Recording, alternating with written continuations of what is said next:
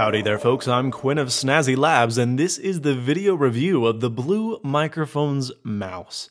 Now, every single video I've done in the past several months has had the Blue mouse on it, and every time I do a video, someone asks me, what is that amazing microphone you have, and where can I get it? Now, I do recommend that you watch this video in 720p, not because of the video quality, which I know is less than stellar, I apologize for that, but because of the audio quality. The audio quality is conveyed much better through 720p versus 480 and 360p on YouTube. Obviously, to get the fullest quality, you would need to hear the lossless version of this recording, which I'm not going to be able to upload. So 720p will do you just fine. You'll get an idea and a feel of how this mic sounds, but I wouldn't recommend watching this video in anything but HD. Now, this is not really a consumer microphone, and many of you are going to be turned off by the price immediately. It's $1,000.99. Well, for $1,100, you do get a really interesting microphone, but for many of you, you're probably saying, $1,100 on a microphone? Why would anyone spend that money? Well, there's a lot of reasons, and I'm going to explain why in this video.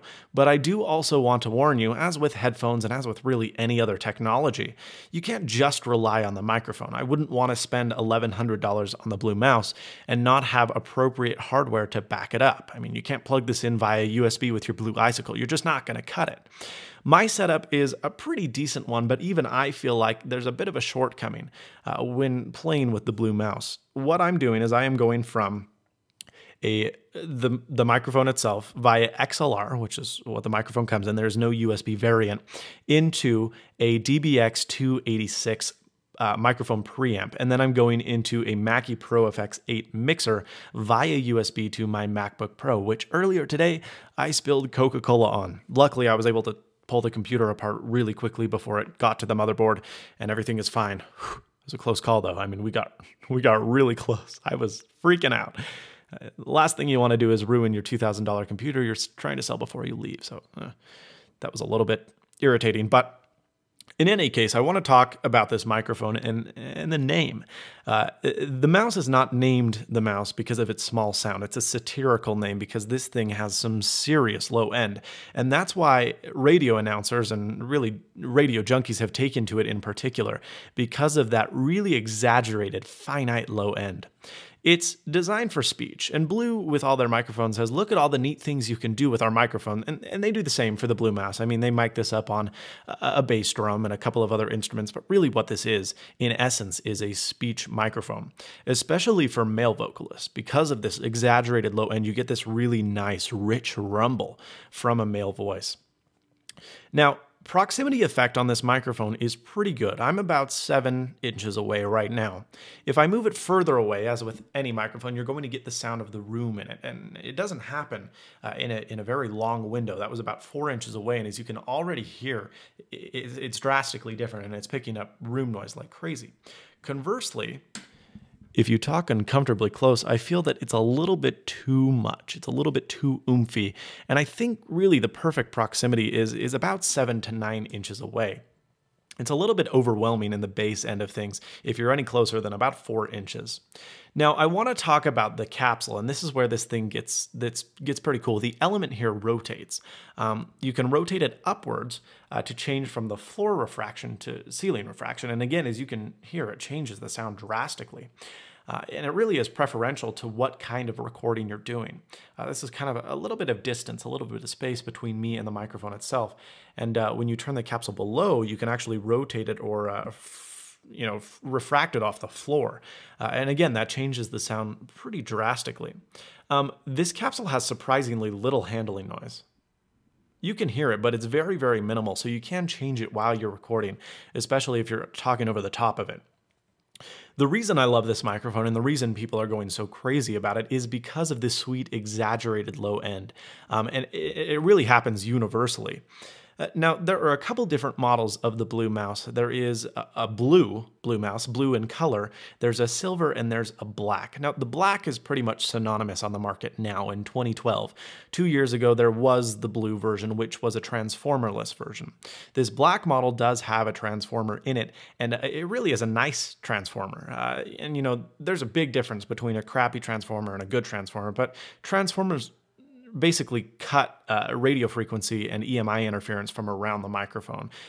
And the one inside the Blue mouse does a surprisingly good job.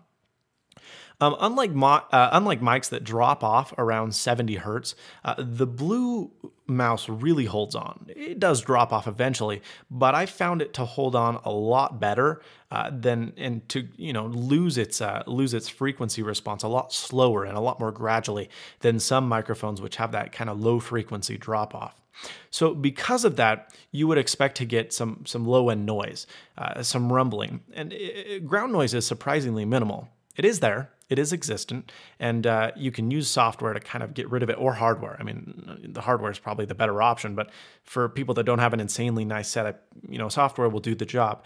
But the ground noise is surprisingly low, and I found that even sometimes I don't even have to mess with the sound at all because it sounds perfect right from the recording. Additionally, handling is surprisingly quiet as well.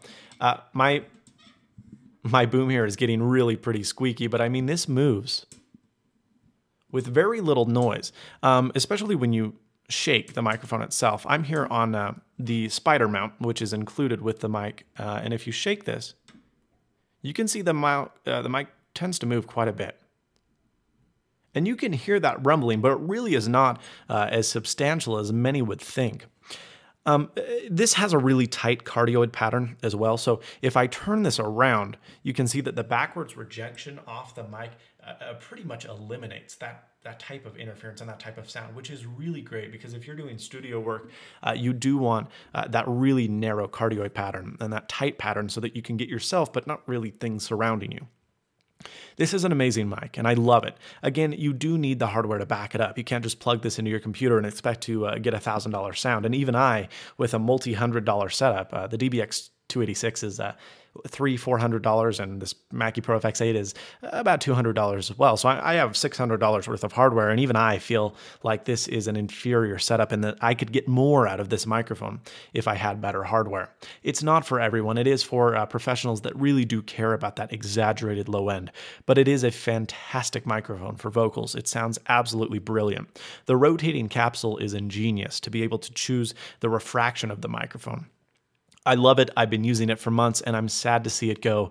This goes back to Blue headquarters after way too long, and to everyone at Blue, I apologize for taking so long to review this mic. I just didn't want to give it back. Thank you so much for watching.